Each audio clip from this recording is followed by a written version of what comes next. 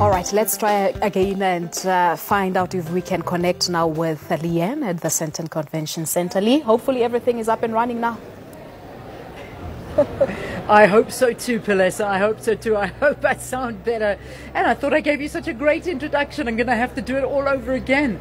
I won't really. I mean, I just think I think what's been so fantastic is to see this place buzzing and the amount of people that have come down here. All I'm going to repeat is that this is open until 5 o'clock. So if you're able to come down to the Sandton Convention Center, free access to anybody that wants to come down here and see some of the products, stands, some of the stalls that are up here. You can come down and have a look. Now, let's chat to my guests that are joining us here on the program. And two wonderful guests that I've got. Of course, somebody I don't really need to introduce is our Minister from the Department of Trade and Industry, Rob Davies. So good to see you. Welcome again. Thank you very much. I felt like it was we were here last year the same time, cutting ribbons to open up. I always come to I know, it is a wonderful one. Event, so. Excellent to see you. And then we have our culinary wonderful chef who not only is beautiful in her looks but in her cooking as well. It's Nompumelelo Mkwebu, who is doing so well both locally and internationally. So nice to have you on the show. Morning, Leanne, and thank you for having me. It's an absolute pleasure. All right, First Minister, let me begin with you, because something like this I know is your pride and joy, because when we talk about the Department of Trade and Industry, it is about inspiring young entrepreneurial businesses to come up, become sustainable, and be profitable and make jobs for people, because that's what we're trying to do here in South Africa, aren't we? Make jobs.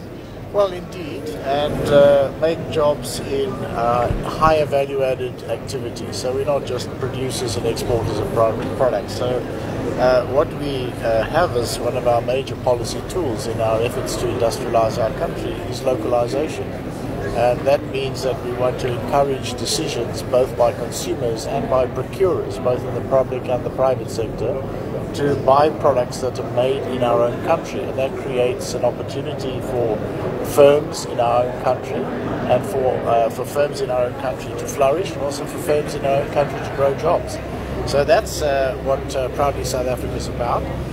We have taken a number of steps as government to ensure that there are rules in place, and we have already designated about 23 product categories which we say have to be produced from local sources, and that has achieved quite some considerably important positive results. For example, bus bodies, some of the locomotive manufacturing, some of the pharmaceutical manufacturing, but we've also had some slippage, I have to acknowledge, and some of the problems of corruption in some of our public entities has meant that we haven't achieved what we should have achieved.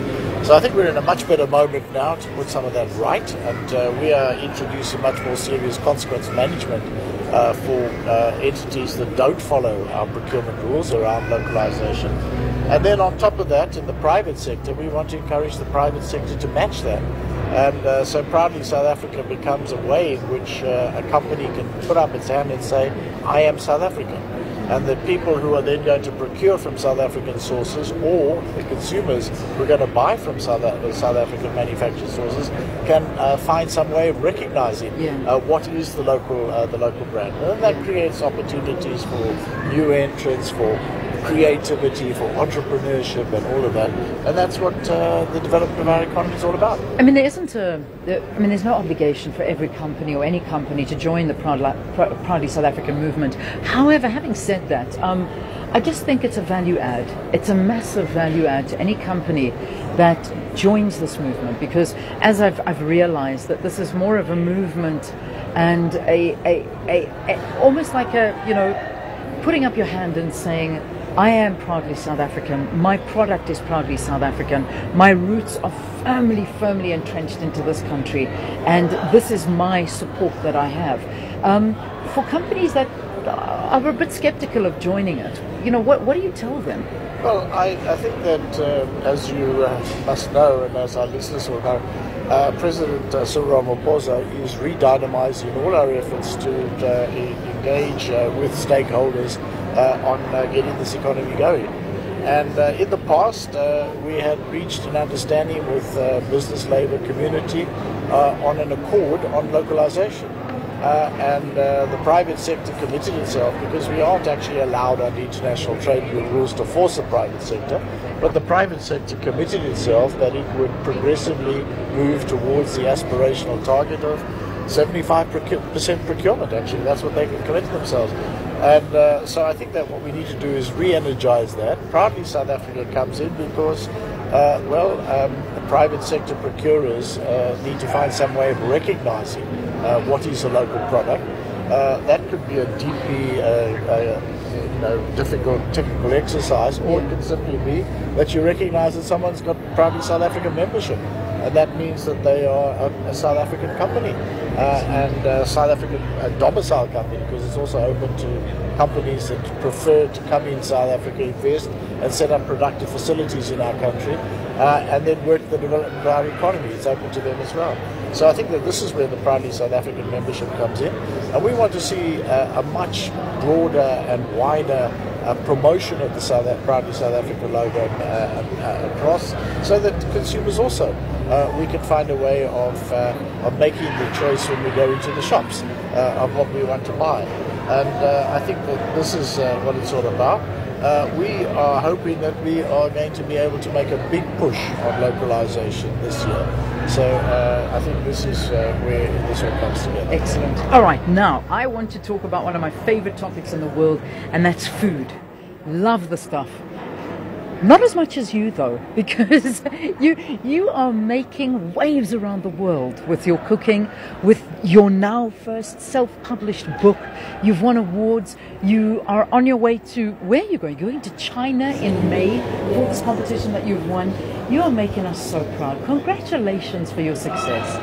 Very much, yeah. Yeah. I mean, you epitomize Proudly South Africa, because as much as you've gained great success around the world, and I'm just reading very quickly in your introduction from being in America and gaining such wonderful accolades in America to the UK to many other countries, it's still those African roots and your upbringing in KZN, the village of KZN, that you still bring through. So this Proudly South African brand, I mean, that's what you're all about, isn't it?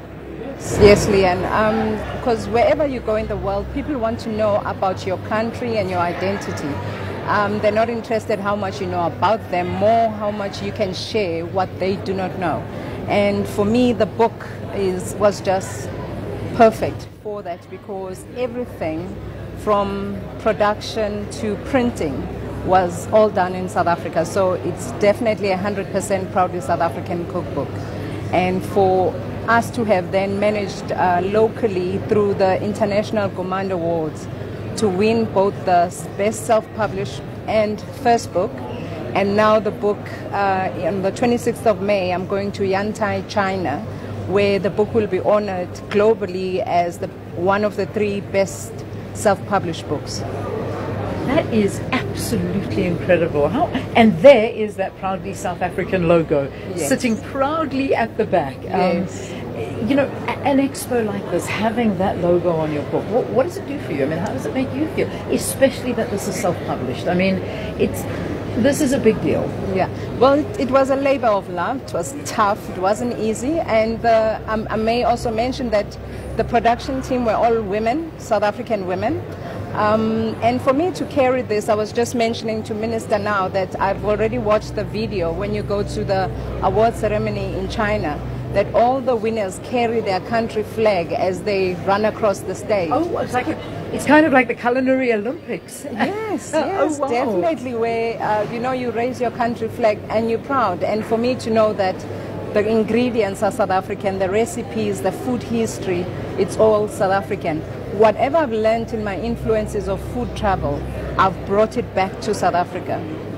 Look, I mean, I'm looking at this, and my first impression, I'm just going to, I don't know how I'm going to do this, but I've got a microphone in my hand, a book, and I'm going to try and show the viewers a photograph. Now, when I look at that, it looks like this is a wonton, right? Yes. I mean, this is Chinese? Yes. What's African about this now? When I went to downtown New York and went to the Chinese restaurants and I was tasting the wontons, and I suddenly thought of umhluzi.